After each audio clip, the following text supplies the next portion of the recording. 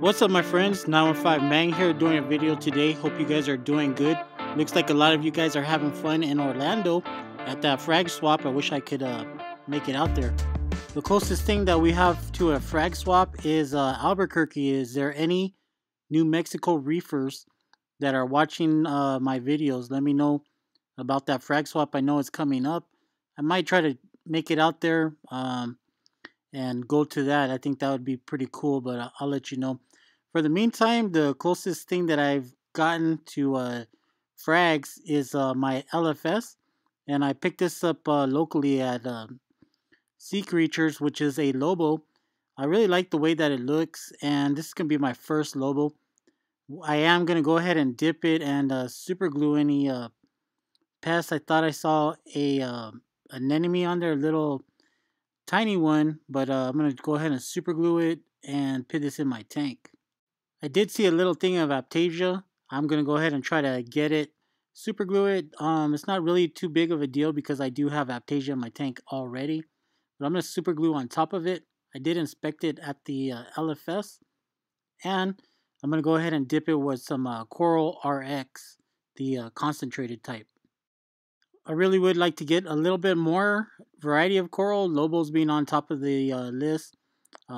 This one came out with some pretty cool colors, and later on in the video I'll show you those colors. It's like a rainbowish color. And also this super glue that I got it from the dollar store, and I gotta tell you, it is pretty good. I really like it. It comes with two little things of glue per pack, and it's only $1, so you can't beat that. Many of you reefers already know, once you super glue, you got to use the super glue gel, but once you add it to water, it'll help it cure a lot faster, which means it'll hold your coral in place the right way because it's going to cure faster in water. Also on my tank, I did lose another Anthea. The last video I told you it looked like he was a fighter and was going to make it, but I did lose it. I was blowing away a bunch of that red slime. And with that red slime, I was using a turkey baster trying to get that red slime off of some of my corals. And that's when I found the third Anthea missing. And another thing, my powder brown kind of still has ick. I noticed that he was rubbing against a rock, and you can see, if you see him swimming in front of the camera, you can see the little spots. He does swim a lot. He's very active. I've also been using that garlic food and stuff like that. I don't have any concentrated garlic right now, but I am using the Celcon when I feed. And my Petco fish right here is doing really good. He has gotten a lot bigger. He's kind of a bully, and but he doesn't really try to bother anybody else except for the Antheas. Now, I did mention the red slime. As you can see, has totally gone away. Corals were not affected by it. The reason I wanted to get rid of some of that cyano red slime is because it was covering my corals. It was like a thick blanket, and I used that CHEMI CLEAN. I did 19 scoops, which was 1 scoop per every 10 gallons, and I did 19 scoops to account for that. And this time I did turn off my skimmer, but my tank looks clean. Even the frag plugs and everything is looking clean. And I did do a water change the very next day. The next morning, everything was pretty much gone, and which I'm glad, because it was kind of a pain in the ass having all that cyano covering up all my corals, if you look back at the last video.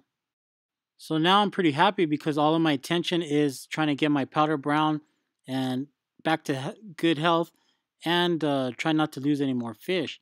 I think at this point, trying to catch the powder brown and putting them back in the 20-gallon would be more harmful than good. So I'm not going to do any freshwater dips, not going to medicate. Just going to keep this guy fat, healthy, and trying to eat as much as he can. I have been feeding often. I'm only doing 1 cube of brine shrimp, frozen brine shrimp, a day. That feeds my Antheas, and then during the daytime I feed pellets. I use pellets, and I did soak them in garlic before I actually dropped that bottle all over my kitchen floor. I do want to go ahead and mention that I observed my fire shrimp. All of the fish go to the fire shrimp in its little cave, and the fire shrimp will kind of clean them up. And it's kind of funny watching this because the fish know that the fire shrimp will help clean them up from any ick or whatever parasites. Also, I'm thinking about getting a cleaner shrimp, but I'm trying not to spend so much money on corals and fish.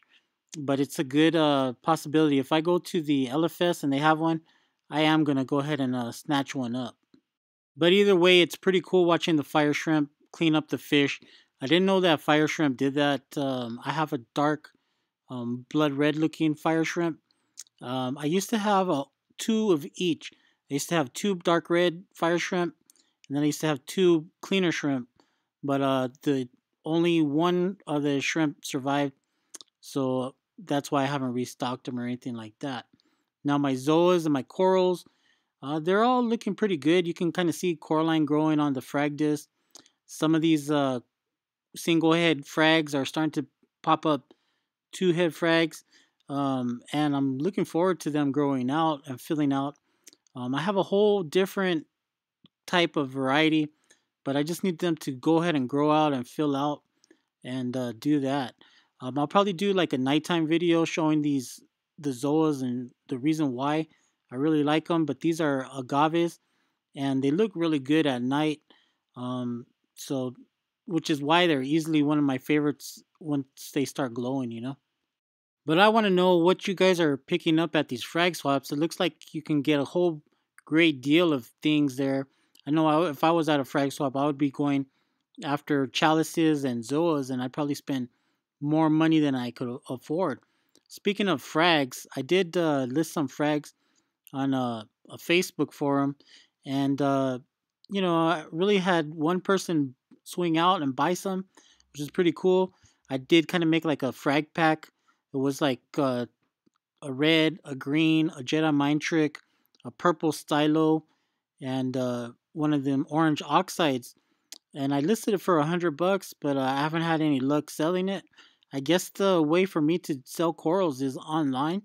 If any of you guys are interested in buying some of my corals, I'll probably make a frag pack and go from there. It'd be my first time actually shipping and selling any corals online.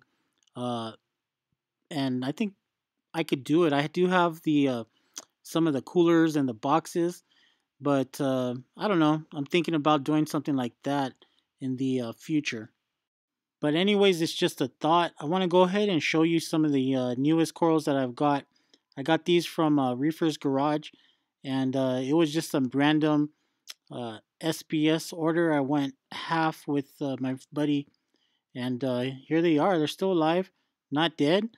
This one is still doing pretty good. It looks like it's encrusting over the plug already, and that's pretty cool. The color on it is kind of like a reddish green, and then I got some more over here. You can see the polyp extensions are out, which is cool.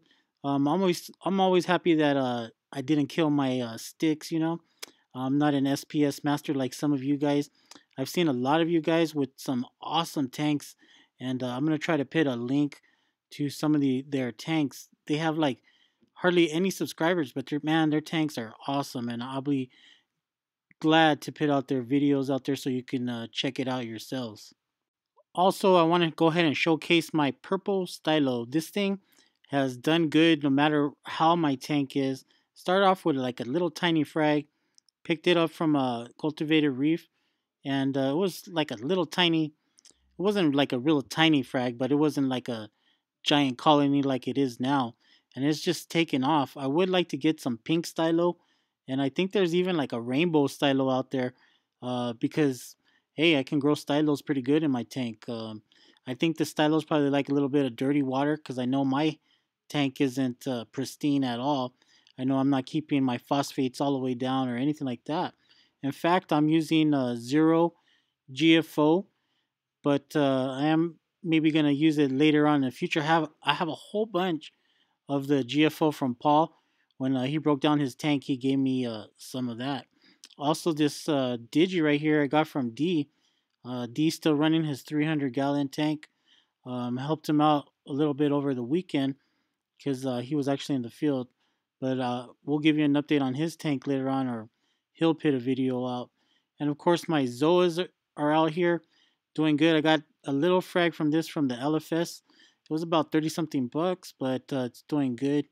And I do have a little bit of colonies starting to take off. I think these are the mind-blowing pallies. I got Tubbs Blues, some cool little things right here. Really like to get some gorilla nipples going on, and I used to have some when I first started off, but it just died. You know how things go. You have stuff doing really good, and then it dies. These ones are right here are pretty cool. They're pink, and they're starting to take off really nicely on the floor. So other than the ick issue, my corals are doing pretty good now that I got rid of that cyanobacteria. Thanks to that CHEMI Pure or CHEMI Clean, my tank is looking a lot better. Even the frag plugs look better. And one thing I need to add is some filter socks. I'm not using any filter socks in my tank right now, and that's just because I got rid of the socks. But I am looking at getting some new socks. What I am doing right now for my tank is I have a bunch of filter floss, and I have it next to the drains in my sump. It looks kind of cockroach, but I just gather it up, put it out there next to the drains, wait a week, and I just pick it out and throw it away. Put some more filter floss, and other than that, it comes out pretty good. Here's a top-down view of my tank. It's one of my favorites. I do need a step ladder to do this because my tank is pretty much at eye level. Well, above eye level actually. So I do need a step ladder to do that. As you can see, my T5s are on. I have the ATI Blue Plus, and I have a Coral Plus running right now, and I have it running from 10 o'clock till about 2:30. 2:30, 3 o'clock. I don't really remember. But as you can see, the Zoas seem to be doing pretty good, and everything else is doing pretty good too. Like I said, I think hybrid lighting is the way to go. I know a lot of you can show me your tanks without it, and your tanks look awesome. But for me, I like the T5s on.